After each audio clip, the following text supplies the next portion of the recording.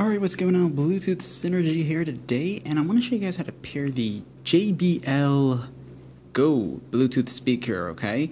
So, I'm going to show you how to connect it / pair it to the Samsung Galaxy J5 over here, an Android phone.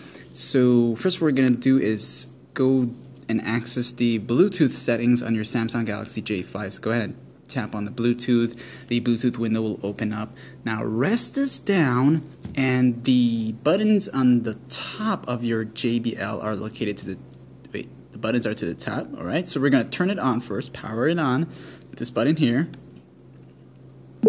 Alright, now it's on, okay? Now the next step is we're going to hold down the Bluetooth button for about 2 seconds. You'll notice it starts blinking, or just hold it down until it starts blinking.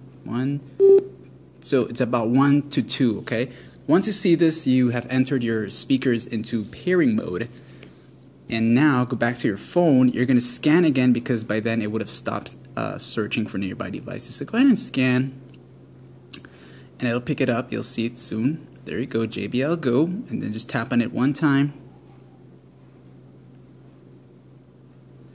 And then you'll hear the beep sound like you just did, and once you see connected for calling media audio, you are good to go. You can play your music, and you can also answer calls with the speaker, believe it or not. So if you're new to this, when it's connected and everything, you're playing your music, and then you're getting a phone call, you can press the answer call icon button over here, and then you can actually answer your phone with that. So if this video was helpful, don't forget to leave a like, share, and possibly subscribe. Thanks for watching.